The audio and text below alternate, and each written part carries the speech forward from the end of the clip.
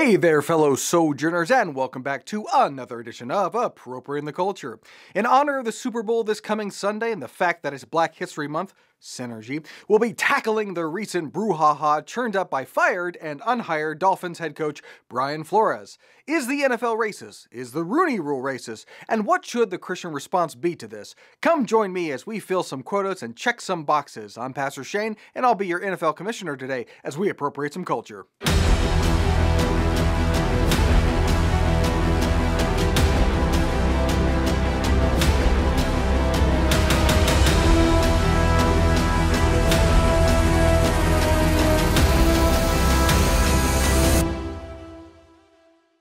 So if you haven't been following what's been going on in NFL sports news, I'm going to use an article from David French as a springboard, as he does an adequate enough job of describing it, but also because he's a self-professing Christian and we wildly differ on the topic.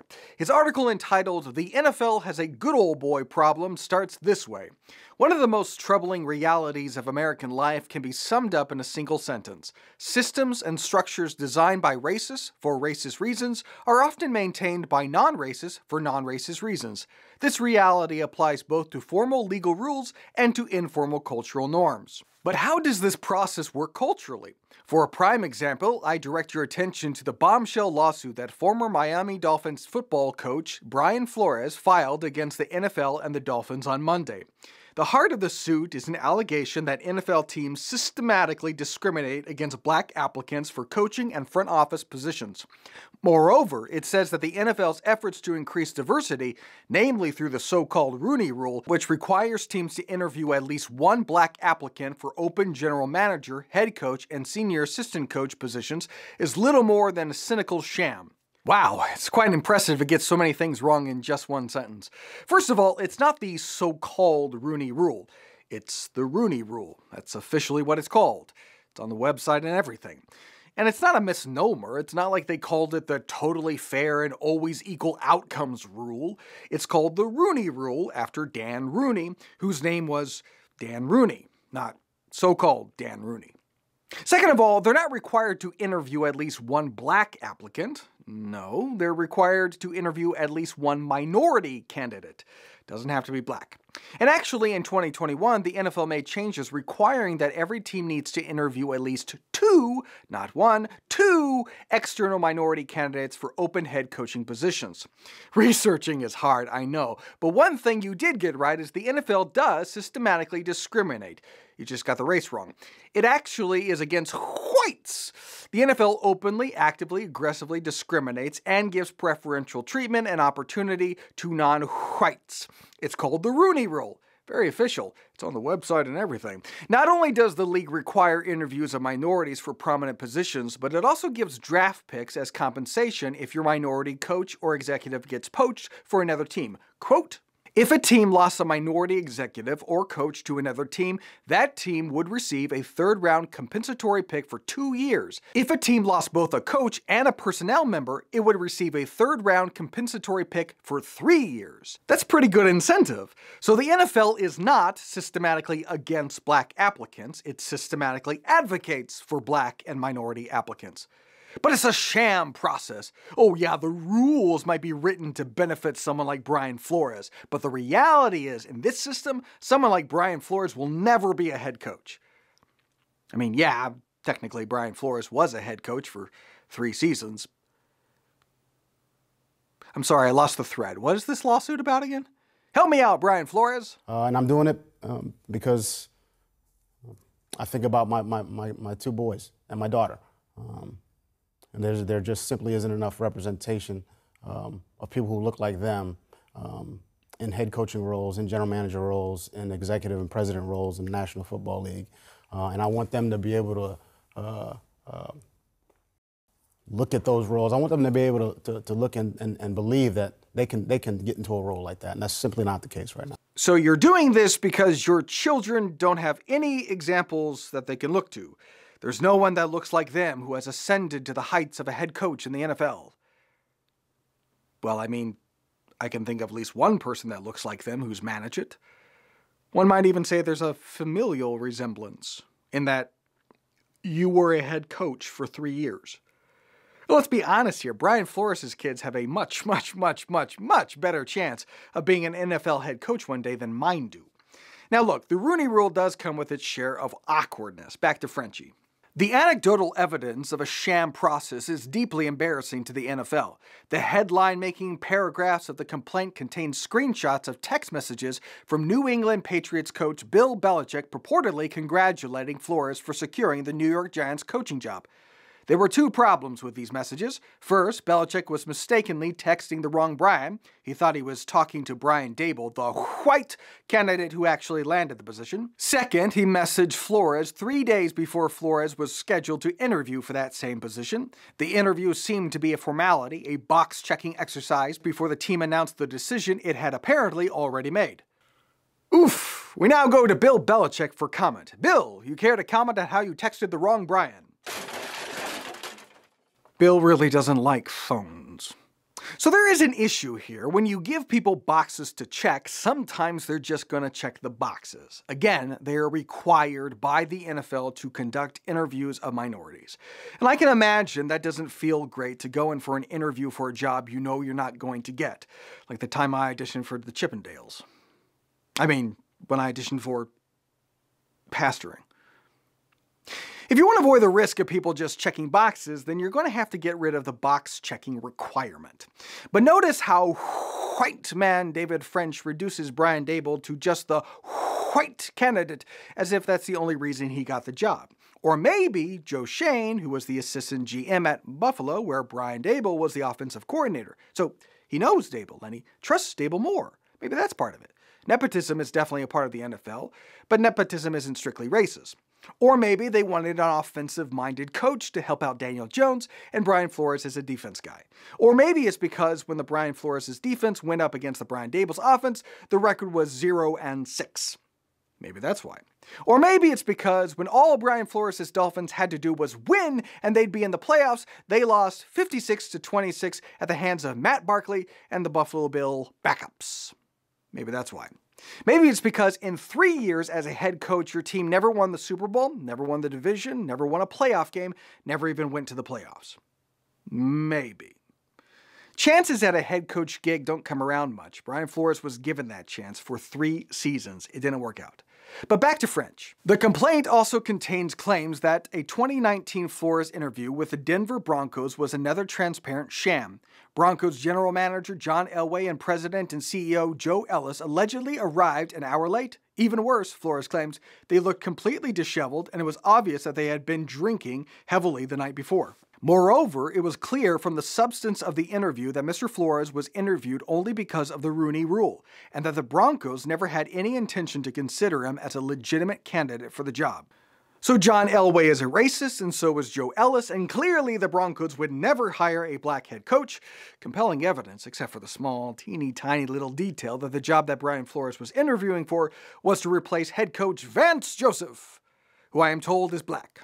I don't know, I don't see color. Now, I suppose it's possible that the Vance Joseph experience was so terrible that John Elway became a rabid racist.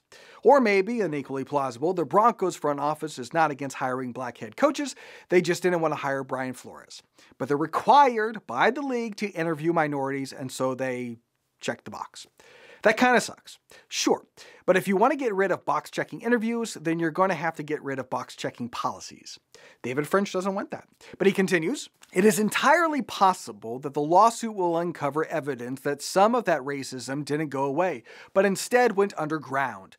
But it's also probable that there's something else at play. Something even harder to combat than explicit racial discrimination. A culture that unintentionally but still systematically prevents black coaches from advancing. I'm talking about an old-fashioned good old boy network. When those networks and relationships are exclusively or almost exclusively white for generations, then patterns are established.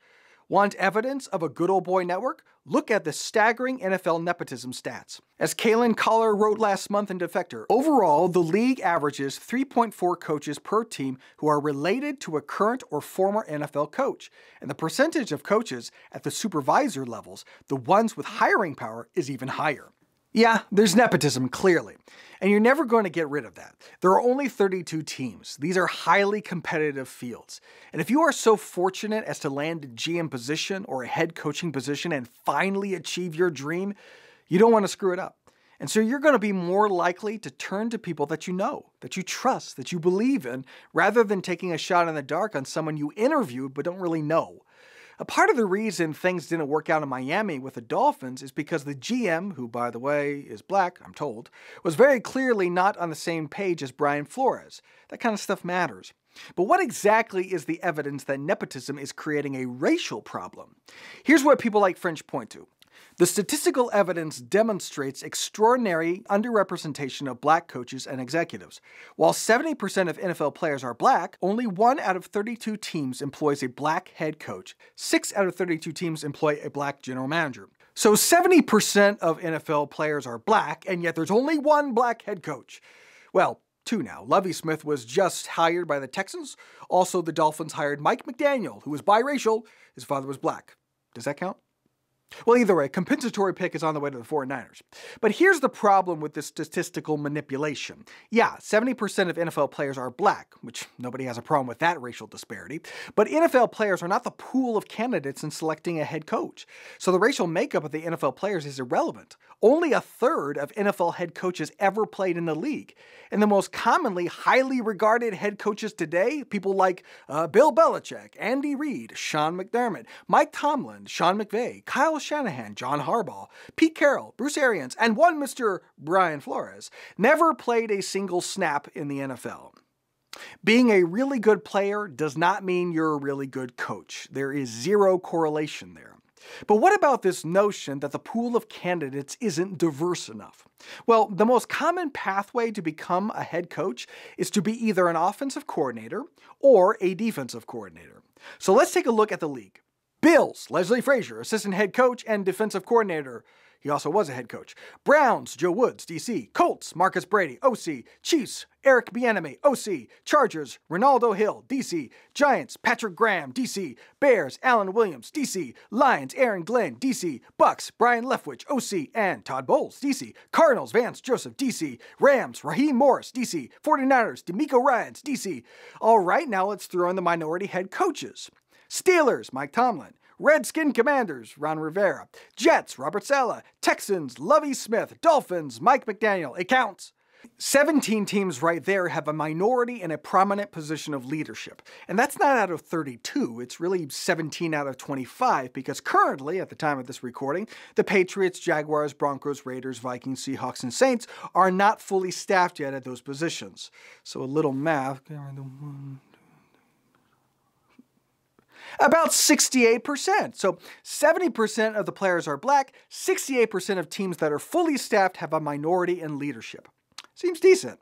But will that lead to head coaching opportunities? Probably. These things ebb and flow. In 2018, there were 8 minority head coaches. But what exactly is David's French answer to this? And no, I don't believe in racial discrimination to reverse racial discrimination. You do, though. That's what the Rooney Rule is. It discriminates based on race and gives preferential treatment to people of color and compensates teams with draft picks based on the race of coaches. But one doesn't have to discriminate against a single white person to change the culture of the NFL or any number of elite American workplaces. The league can decide to be aggressively fair. It can expand its circle, and any circle that's fairly expanded will give black coaches the chances they so richly deserve. How much more aggressive can the Rooney Rule be? Should we just give the Lombardi to whatever team has the most diverse staff? And frankly, David, just looking at the faces of the Dispatch, maybe you guys should really institute a Rooney Rule and expand your circle, because it's far less diverse than any NFL coaching staff. See, here's the thing. The most bothersome aspect of this is that calling someone racist or calling an institution racist or an organization racist is that racism is one of the most vile things in the world. And so to wantonly accuse people of that or to level that charge on the flimsiest of evidence is not loving your neighbor or your enemy. You know, C.S. Lewis in Mere Christianity describes loving your enemy as hoping for their best, and he points to something that I think is relevant here. Suppose one reads a story of filthy atrocities in the paper. Then suppose that something turns up, suggesting that the story might not be quite true or not quite so bad as it was made out. Is one's first feeling, thank God, even they aren't so bad as that? Or is it a feeling of disappointment, and even a determination to cling to the first story for the sheer pleasure of thinking that your enemies are as bad as possible? If it is the second, then it is, I am afraid, the first step in a process which, if followed to the end, will make us into devils. You see, one is beginning to wish that black was a little blacker.